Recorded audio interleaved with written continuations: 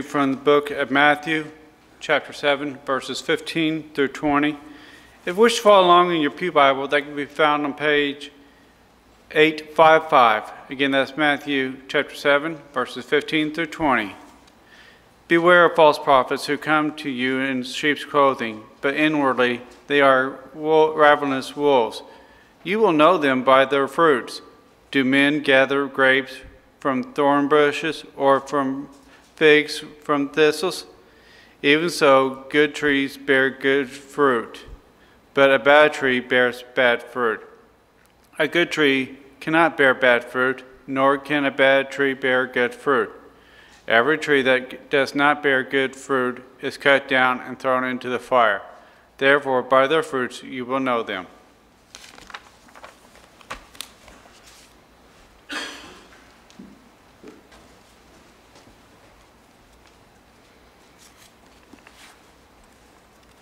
Thank you, Brother Thomas, and thank each of you for being here with us this morning. I do want to thank the elders as well as the congregation for allowing me to take some time off last week.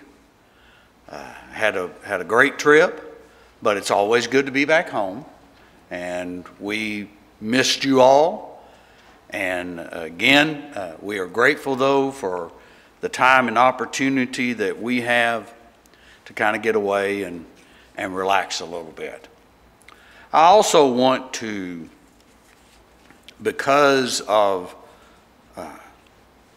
some of the things that were shared with me by Brother Paul Kelly, I want to just pass along to this congregation the very intense love that Brother Paul had for each and every one of you.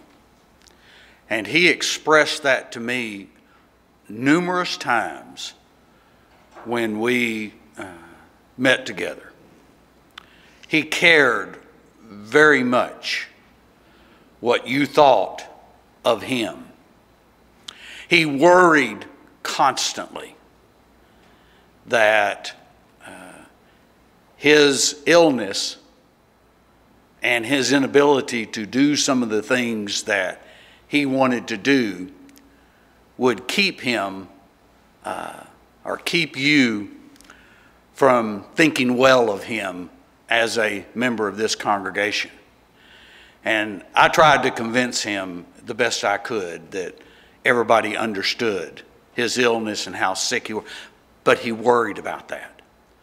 The second thing that was even more important to him, and really I'm getting to my point, was he was, I don't want to say obsessively concerned, but he was just, it was at the forefront of his mind, the salvation of his family, and wanting to do everything in his power that he could possibly do to lead them to the truth and to salvation. And this is where you all come in. Thank you to the members here. Brother Jerry Mackey, Brother Robert Taylor, Brother John Mayer, for spending a good part of this week helping the family plan, set up the memorial service yesterday. You demonstrated to Jerry's family how Christian family binds together and how we do for each other, and the love that you had for Brother Paul, and confirmed the love that he had for you was not well placed, not misplaced. It was well placed. But also, as Brother Mackey mentioned, This auditorium was full yesterday. Full. And there were a number of you that were able to be here. I know everybody couldn't be here. Circumstances prevented some of you. But I want you to know, those of you that were able to attend that service so that that family could see the love that this congregation had for Paul, thank you so much. I know Paul would have been very grateful. And hopefully that just played a small role in helping his family to find the truth and find the way and leading some soul to salvation. Thank you, brethren. You continue to encourage me and to uplift me with your love for other brethren and your willingness to do whatever to express that love. One of the things, I guess, that I hope helps keep me humble is the fact that the more I study and the harder that I study, the more I seem to discover, and I really hate to say this, especially with Barbara sitting there, but I'm not always right. And here is what is even worse for me.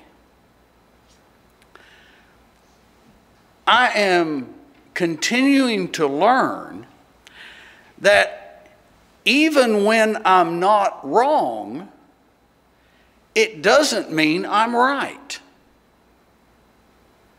Now, let that twirl in your head for a little bit, because it's been in mind now for several months as I prepared for our study this morning. When Barbara asked me this morning, what are you going to speak on? I told her. She said, well, that'll be interesting. But what I told her was, I said, Barbara, I'm going to preach or present a lesson that I have never presented in all of my years. And the reason it is because I believe and have come to the conclusion that what I have believed and taught most of my life, although it's not wrong, it's not right. Join with me as we talk about bearing fruit. In John chapter 15, Jesus said, I am the true vine, and my Father is the vine dresser.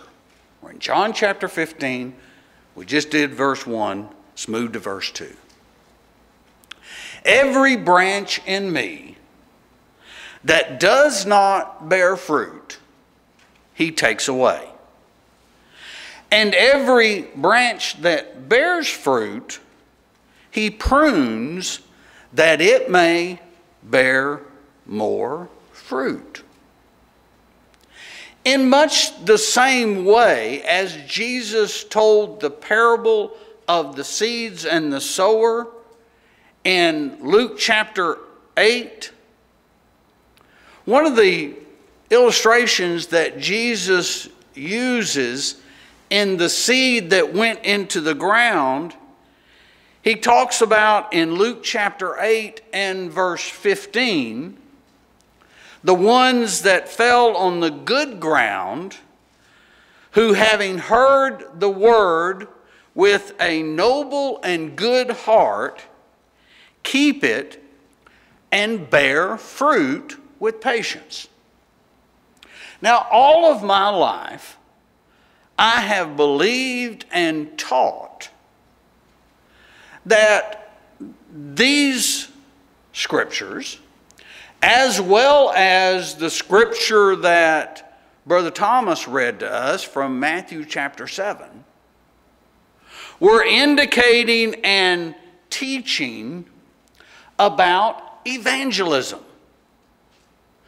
That we bear fruit by being evangelistic, and the fruit that we're bearing is in the souls that are saved because we have been evangelistic and have taught others and led others to the truth. That when the Bible talked about bearing fruit, that's what it was talking about. Now, we know Matthew chapter 28, verses 19 and 20. We know Acts chapter 2, Acts chapter 4, the entire book of Acts is dedicated to people going out and evangelizing and teaching the truth and leading people to Christ. That is truth. That is right. But what has now come to my mind, and I was actually studying another text when this sort of a light went on in my head,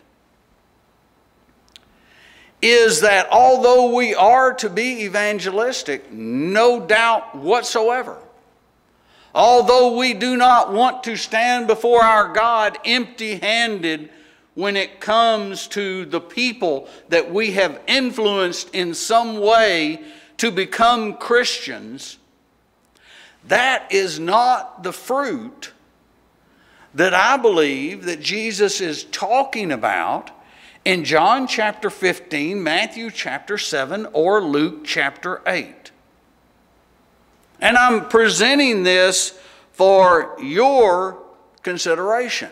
Study these things and see if perhaps I have been seeing this through the wrong eyes. And again, let me emphasize, evangelism is who and what we are. This is not in any way saying we should not be evangelistic. But what I believe that the Bible is teaching when it tells me to bear fruit is not talking about evangelism. So what's it talking about? Go with me to the book of Galatians chapter 5. This is what I was studying when this sort of came to me. Because I know we can all be evangelistic, we can all bear fruit in different ways, but it seems to be to say, if I don't teach somebody with my own mouth and they become a Christian, that I haven't borne fruit, I don't believe that's accurate. And I don't believe that's the way we should feel. Because the truth can be taught and people reject it. It not bear the fruit that we want. But Paul, in making the contrast that I believe we see Jesus making in Genesis chapter 7, where you have the good tree that produces good fruit, you have the bad tree that produces bad fruit. Isn't that Galatians chapter 5, verses 19 through 22? Where it talks about the works of the flesh? Wouldn't it be appropriate to say that the bad tree produces the works of the flesh, and you can see that and know that's a bad tree? And yet a good tree would produce, would show, would display the fruits of the Spirit. And so you would know that is a good tree. Well, let's examine it. Galatians chapter 5, starting at verse 22. And let's see if the Bible tells us what fruit we need to produce to be acceptable to God. The fruit of the Spirit is love, joy, peace, long-suffering, kindness, goodness, faithfulness, gentleness, and self-control. Now, if you're kind of trying to make some sense out of this, if you want to just list those, we're going to look at those as fruits that you and I should produce. And we start with love.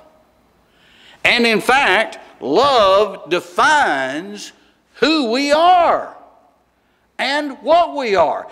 And if we are not producing the fruit of love, then we are not producing what God expects His children to produce. You remember the great chapter, 1 Corinthians chapter 13, as Paul devotes the entire text to love. And he comes to the 13th verse and he says, these three things abide. But the greatest of the three, do you remember what it is? It's love. That's what Christians must produce. In the book of Matthew, chapter 22, Matthew chapter 22, Jesus is questioned. And we're going to start our reading together at verse 36. Matthew chapter 22, verse 36. Teacher, which is the great commandment of the law? And Jesus said to him, you shall love the Lord your God with all your heart and with all of your soul and with all of your mind. This is the first and great commandment. And the second is that you shall love your neighbor as yourself. First two great commandments. Love. Love God and love each other. John would write in 1 John chapter 4 and verse 8, he who does not love does not know God, for God is love. Brethren, we have got to be producers of this just almost take your breath away love. When people see the love that we have for each other, when people observe the love that we have for God, when people see the love that we have for everybody and everything, it will change this world like nothing ever could. All the problems that we're having, all the hate, all the bitterness, all the meanness, what overcomes it? Love. And we've got to be the best producers of love in this world in every way and in every instance. John chapter 13. Jesus says, you'll know my disciples by one thing. That they love one another. John chapter 13, verse 34 and 35. Should we be producing love? We better, because the early part of 1 Corinthians chapter 13 says no matter what we do, no matter how much good we may do, and I put good parenthetically in this world, he says if you don't do it through love and with love, he said it means nothing. 1 Corinthians chapter 13, verses 1 through 3. See how important bearing fruit is? It's who we are. It's what we are. Another thing that I hope people observe in us, in this fruit that we bear, is joy. You know, we were criticized, I say members of the Lord Church were criticized a lot back when I was growing up, was our worship services were kind of like funerals. Everybody was so sad and somber, and everybody was so afraid to smile or to show any joy that I'm afraid sometimes it went the other way, but it was true in a lot of instances. My mother made sure that I was not a happy person in services. And I earned it, but nonetheless, there was not going to be any happiness. Because I was either being pinched, prodded, poked, or dragged out to the cry room just about every service. But brethren, we've got to overcome that and understand that reverence doesn't mean sad and with a scowl on our face. Restore joy to your salvation, the psalmist says, Psalms chapter 51 and verse 12. Rejoice always, 1 Thessalonians chapter 5 and verse 16. Rejoice in the Lord always. Again I say rejoice. Philippians chapter 4 and verse 4. Does that sound like we ought to always walk around with our heads covered and our eyes down and like, again, we're in a funeral march? No. We ought to be happy. We should be joyful. We should be grateful and thankful that we are in the Lord. And so in everything we find joy. You mean in times like this, when this nation is struggling, when loved ones are dying, we can rejoice? Absolutely. I'll just tell you, brethren, you take it the way you want to. I'm so happy for Paul Kelly, I can hardly contain myself. Because he's not hurting. He's not in pain. He worked to be where he is. And I have enough confidence in the God that I serve that he's going to do what he promised Paul. When Christians leave this life, there is no greater occasion ever. I find joy in that. I find joy in God's blessings, sometimes even letting us suffer, letting us reap what we have sown, teaching us lessons. There is joy. Count it all joy, James says, when you endure suffering. Number 3, if I'm going to be a good Christian, a good child of God, I am going to have to bear the fruit of peace. We are a peaceful people. That is the fruit of the Spirit. We bring to this world the gospel of peace. Romans chapter 10 and verse 15. In Romans chapter 14 and verse 19, Paul would exhort these saints, you pursue the things which make for peace, and the things by which we may edify one another. Romans chapter 14 and verse 19. In 2 Corinthians chapter 13 and verse 11, 2 Corinthians 13, 11, Paul indicates to the church at Corinth and those Christians, do you want to be complete? Do you want to be complete in Christ Jesus? Finally, brethren, farewell, but become complete. Be of good comfort, be of one mind, and live in peace. And the God of love and peace will be with you. 2 Corinthians chapter 13 and verse 11. Sometimes it's hard to live peaceably, isn't it? Sometimes it's hard to have peace in our lives.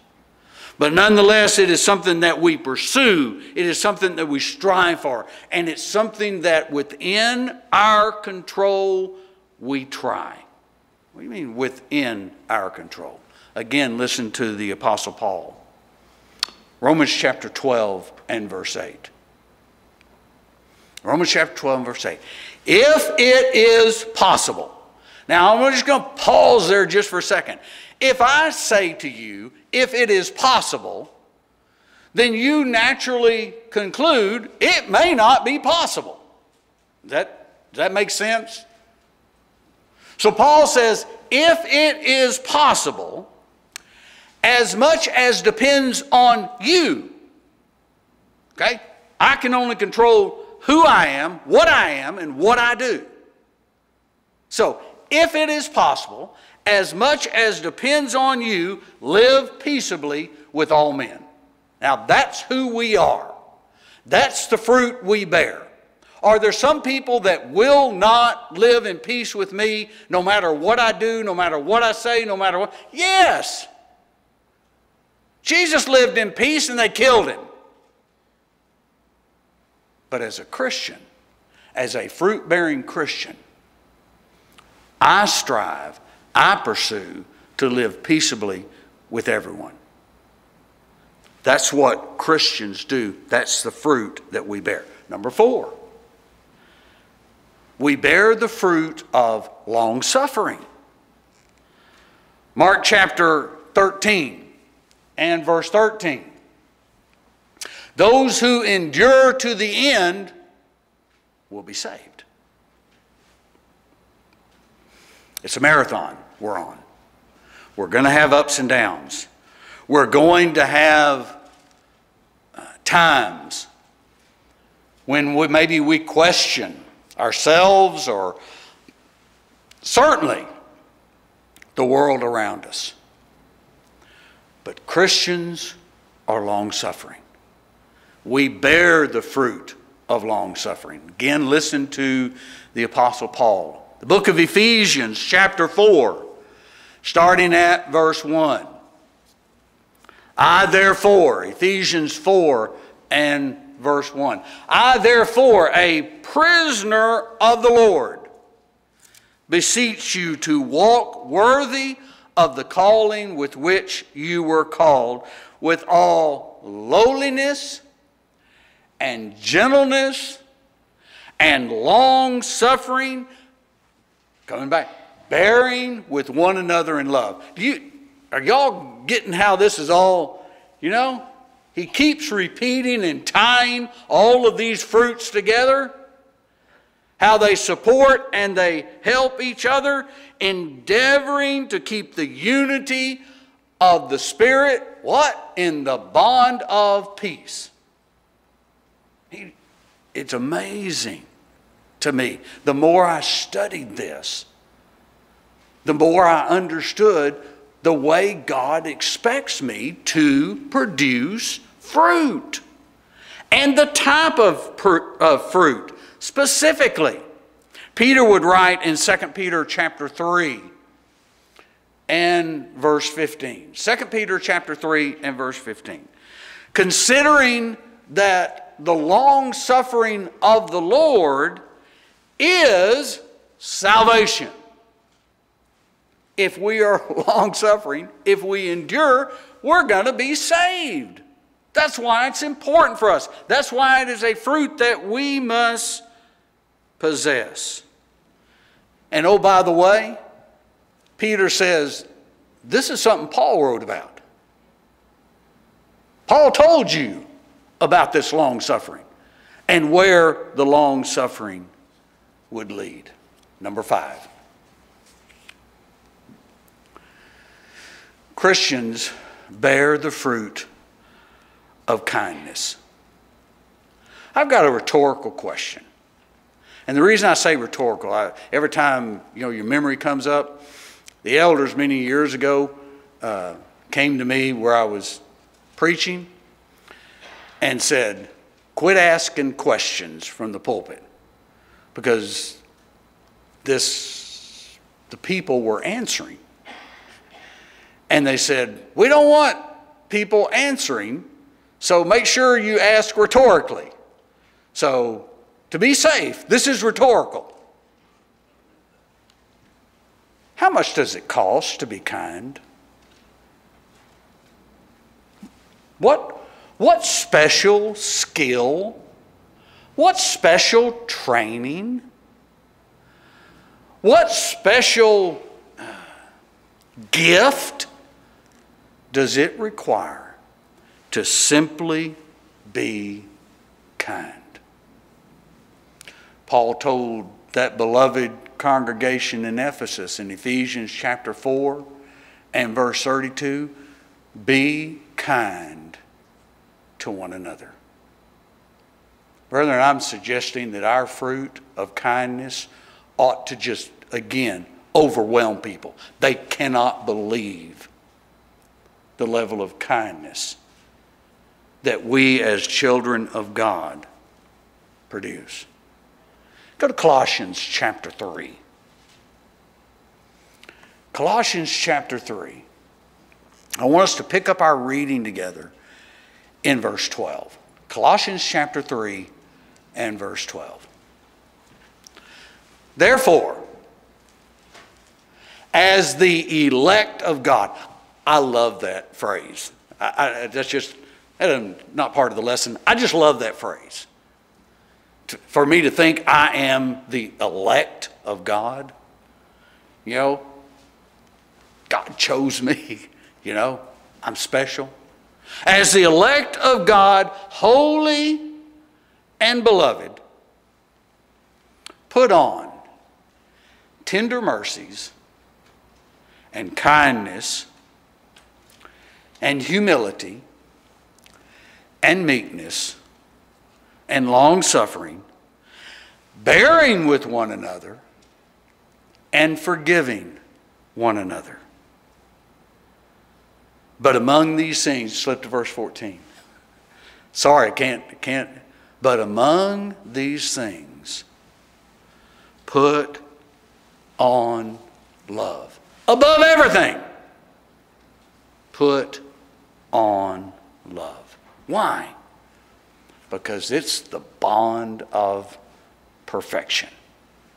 Colossians chapter 3, verses 12 through 14. Number 6. It's easy to be kind. Sometimes it's not always easy to be good. But we have to bear the fruit of the Spirit of goodness. Galatians chapter 6 and verse 9. As you have opportunity, do good to all men, but especially those of the household of faith. Christians, children of God, do good and bear the fruit of goodness. I myself, Paul would write, Romans chapter 15 and verse 14. I myself am confident concerning you, my brethren, that you also are full of goodness. My prayer is that when God looks at this congregation, that he sees a congregation full of goodness. This is kind of what I was talking about in the beginning. When we were talking about how this congregation reaches out and cares for each other and others. And people see that we are full of goodness. For the fruit of the Spirit is all goodness and righteousness and truth. Ephesians chapter 5 and verse 9. It's the fruit of the Spirit. It's the fruit that we bear. Let your love be without hypocrisy. You abhor what is evil and you cling to that which is good. Romans chapter 12 and verse 9. We're getting there, bear with me. We need to bear the fruit of faithfulness. In Romans chapter 1 and verse 8,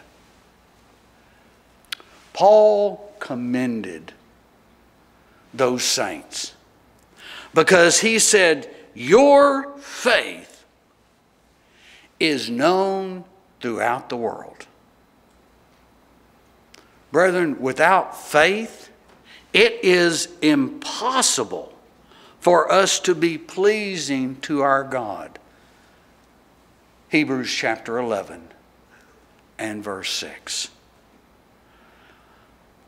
Again, a scripture that in years past I've used incorrectly. Again, I was right in what I was saying. I was wrong in the way I was doing it. And that is Revelation chapter 2 and verse 10. What Jesus is actually saying here is that Christians are to be faithful even to the point that they are willing to sacrifice their own lives. Be ye faithful unto death. Faithfulness gives us a crown of righteousness. Faithfulness leads us to salvation. I pray that we will always be known as a people of faith, that this congregation will always be known, and people can absolutely say with no reservation that those brethren are faithful and they produce the fruit of faithfulness always. Let us be that prayer. Let that be our prayer and what others can say about us. Number 8, we bear the fruit of gentleness. You know, it's hard for, I think, men sometimes, because we're taught that if you're gentle and you're sweet, you're a sissy. So I think sometimes it's hard for us to be gentle, for us to have a spirit of gentleness. Sometimes in our self-righteousness, we become harsh. We become, in our personal relationships, as Peter says, bitter towards others. But that's not the fruit that Christians bear. That cannot be who we are, regardless of our gender. This is a Christian principle, trait. It is who Christians are. Listen to Paul talk to the young preacher Timothy. 2 Timothy chapter 2 and verse 24. You know what he tells Timothy? He says, you be gentle to all. There are some of us preachers that need to take that to heart and make sure that when we deliver a lesson or a study, that it's done in gentleness and kindness and goodness and love. And it wasn't just Timothy. Paul told Titus, who was also a gospel preacher, the exact same thing. Titus chapter 3 and verse 2. You be peaceable, you be gentle, and you show humility to everyone. Titus chapter 3 and verse 2. But not just preachers, and it's not just men. It's every single child of God. Let your gentleness be known to all men. Philippians chapter 4 and verse 5. As Christians, we flee the works of the flesh. And we pursue righteousness and godliness and faith and love and patience and gentleness. 1 Timothy chapter 6 and verse 11. One of my favorite Bible verses, and one that I always try to put into practice and fail so many times. Proverbs chapter 15 and verse 1. Most of the time this comes after I've already blown it. But listen to what it says. A soft answer turns away wrath. That's gentleness. That's what that is. But listen to what he says. A harsh word stirs up anger. That is so true. And there's been a million times that I wish I could have taken the harshness and come out with the soft answer. And I'm still working on it, brethren. You pray for me, because I'm still working hard on it. If I can ever get as good at speaking softly as I am at speaking harshly, I think I'll have this thing. But right now, they're still flip-flopped. I need to produce the fruit of gentleness. And last, what Paul says, the fruit that you and I must produce is the fruit of self-control. Do you remember 1 Corinthians chapter 9 and verse 27 when Paul was talking about the fact that he is a gospel preacher and he is a teacher. He is an apostle. But listen to what he says. I discipline my body and bring it into subjection, lest when I have preached to others, I myself should become disqualified. 1 Corinthians 9:27. Paul says, I need to make my body behave, bring my body into subjection, and practice what I preach. Brethren, we have got to understand the tremendous example that you and I have to other people as fruit bearers for the Lord. In 2 Peter chapter 1, and we won't read this because I appreciate your kind attention. I know we've gone a little bit longer than normal. But in 2 Peter chapter 1, verses 5 through 8, we call these the Christian graces, and it's building up. All of these fruits that you and I should have and work to show. But at the end of it, verse 8, I want us to focus on that, because here's what bearing fruit does for us. If these things, Peter says, are yours and abound, you will be neither barren nor fruitful in the knowledge of our Lord Jesus Christ. If we will bear the fruit of the Spirit, good fruit, like a good tree, then the righteous will flourish like a palm tree, will grow like a cedar in Lebanon. Planted in the house of the Lord, we will flourish in the courts of our God. We will bear fruit in our old age. We will be fresh. We will be flourishing. For to desire the Lord is upright. He is my rock, and there is no unrighteousness in him. Psalms chapter 92, verses 12 through 15. The Bible warns, those that do not bear fruit will be cut down and thrown in the fire. Luke chapter 13, verses 6 through 9. Cut down by God because I am unfruitful for the Lord. Matthew chapter 3, verses 7 through 10. I hope, brethren, again, this is not any new thing. It's always been there. But it's certainly never the way I have presented bearing fruit. We are to be evangelistic. We are to reach out to the lost. But brethren, there is no reason that anyone in this assembly that is a child of God cannot produce this fruit. No one.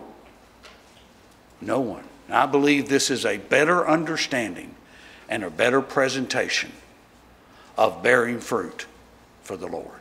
I'm going to sing the song that Brother Darrell has selected. It is to encourage those in our assembly who may have a spiritual need that we as a congregation of Christians can meet. If you're a child of God and you have not been bearing the fruit that you know that you should have, or perhaps you're trying your best but you would like prayers to God on your behalf, that you have more strength and more courage, more perseverance, more long-suffering, that you just be better, that you just be wiser. We can do that. We can pray together and we can know God hears us and God answers us. But there may be somebody in our assembly who is not a child of God, who has never stood and said, I believe that Jesus is the Son of God. We have to do that. The Bible says it. Who has never repented of their sins, said, I know I am a sinner. And God, I repent of my sins. Who has never been buried, Romans chapter 6, in water for the remission of your sins. Because I have committed sins. I am repenting of those sins. And now, Father, wash away those sins with the blood of Jesus Christ in the grave of baptism. If you haven't done that, then God has not added you to His church, the church that Jesus died for. Why not do that today? If you believe that Jesus is the Son of God, if you repent of your sins and you'll confess your faith before this assembly, we will immerse you and God will add you. Not because I say it, because God said it. And God doesn't lie. God tells the truth. If you're subject to the invitation, won't you come as we stand together and as we sing?